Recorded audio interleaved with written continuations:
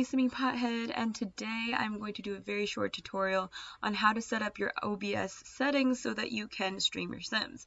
I'm so sorry it took this long for me.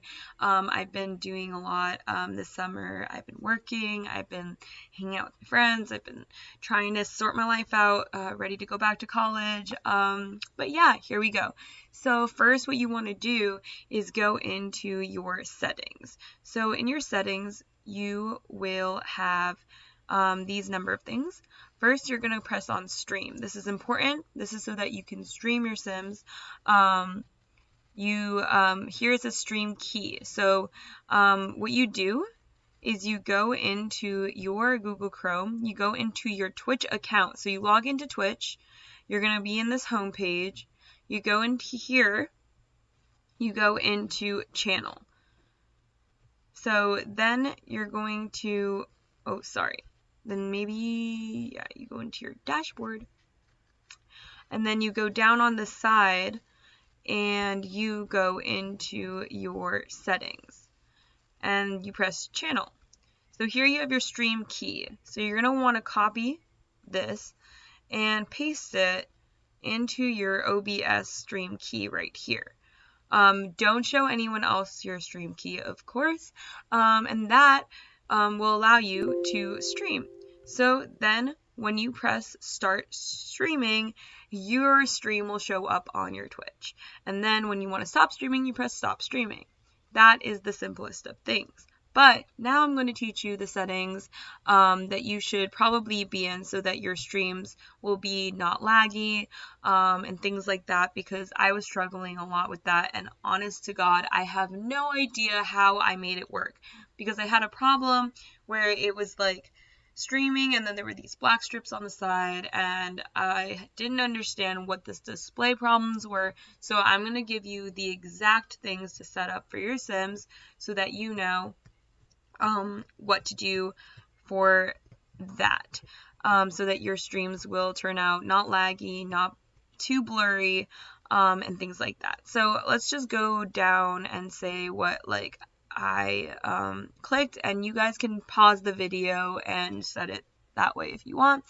So I just did all of this, nothing's clicked here, source alignment, I clicked all those. It comes like this basically. Here I did streaming services, Twitch, server, auto, output, I put for streaming, 2 here, very fast, main, true to, here I put nothing, and nothing. So for audio, I put all of these, nothing very, I think it all comes like this. And now video is where it's most important. I put the resolution for 1920 by 1080.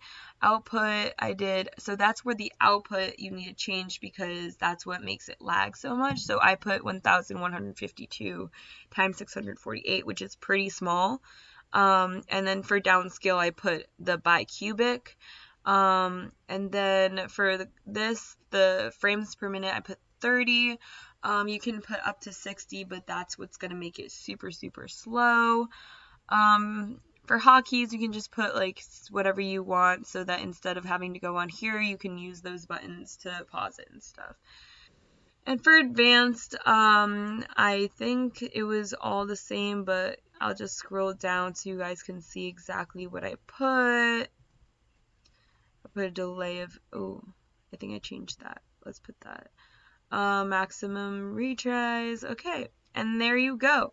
And so that's how you do that. And then quickly, I'll show you what these do. So if you press a plus, you can put other, so like game capture, you can put here, add a game capture, and then you can put for capture specific window, capture foreground, or capture any full screen application. So I would press specific window. Then the window is either is the Sims 4. So you're gonna put Sims 4, and then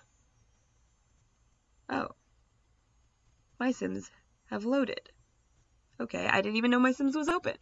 So, and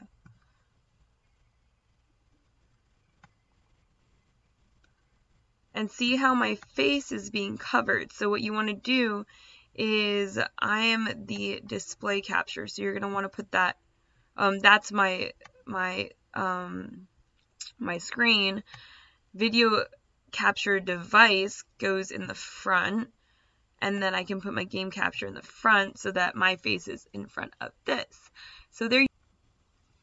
Another simple thing that you can do is you can put your logo here if you want your YouTube logo. So you would press add, and then you can put image, and then you just choose the image, and then you can put it there. It lets you do a number of things, so you can just like work with that and see what you like. You can also go on certain websites where you can use things for your Twitch, showing like people who are viewing your Twitch, people who are chatting in the chat box, and add those kind of things too, which I had on my other computer. I just haven't set it up on here yet. But yeah, it's really cool, and can't wait to see what you guys do with it, and hope this was helpful. Sorry I was like kind of all over the place, but have a good day and keep on simming.